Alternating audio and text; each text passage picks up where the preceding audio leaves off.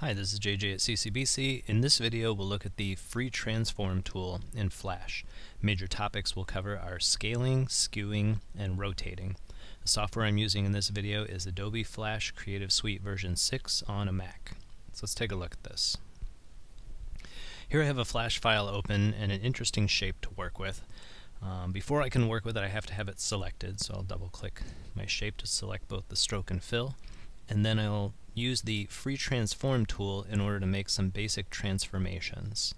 Right, so by selecting the Free Transform tool, you'll notice it puts a bounding box around the shape with anchor points in all four corners, as well as on the middle of each side. So the first thing we can do with this shape is we can scale it. Now you can scale it horizontally, vertically, or both. So to scale on the horizontal axis, just grab one of the middle side anchors, click and drag, and it'll scale in that direction. I'm going to undo that. We'll do the opposite side, same effect. To scale vertically, grab the top or bottom, same effect. So I'll undo that.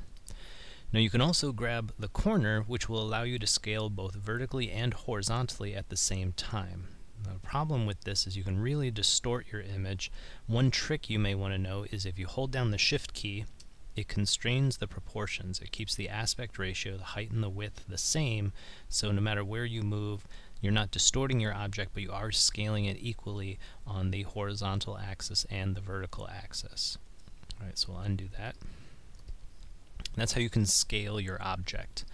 The next thing you might want to do with your object is to skew it. So to skew the object, all you need to do is touch one of the sides between the two anchor points. So you'll notice I get an interesting new icon for my cursor. If I click and drag, I can skew horizontally.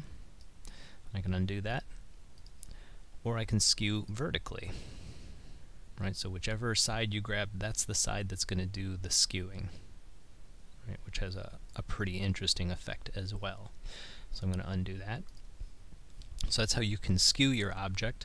You can also rotate your object. So if you put your cursor right by the corner, you notice you get that sort of rounded arrow icon, and if I click and drag, it allows me to rotate my object. If I hold down Shift, I believe it snaps into 45 degree section. So if you just want to do a quick 90-degree rotation, you can use Shift to achieve that. I'll undo that.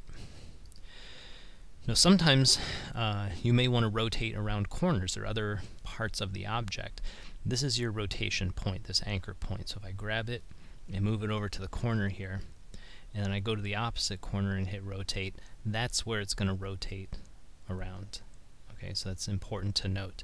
Another technique you can use is that anchor point doesn't have to be on the object. So you can move it off of the object and have it rotate around an external point as you see fit. That comes in pretty useful when you're doing animations later. So wherever I move this anchor point, that's the point that my object is going to rotate around. So that's the basics of the Free Transformation tool that will allow you to scale, rotate, and skew your object. One last transformation that's very common is basically flipping the object, either vertically or horizontally. So to do that, you can go to Modify, Transform, and here's a lot of your options right in here, simple rotations, or you can just flip it vertically or horizontally. So if I say flip horizontal, you notice now it's been flipped horizontally. You can also do that by just grabbing one side and dragging that way. But you may not get the exact same sized object doing it by hand, so I'll undo that. You notice it was a little bit wider than the original object, so it's easier to just go into the Transform menu and flip it horizontally again, and now you've made that transformation rather than trying to do it by hand. So that's the Free Transform tool. I hope you learned something. See you in the next video.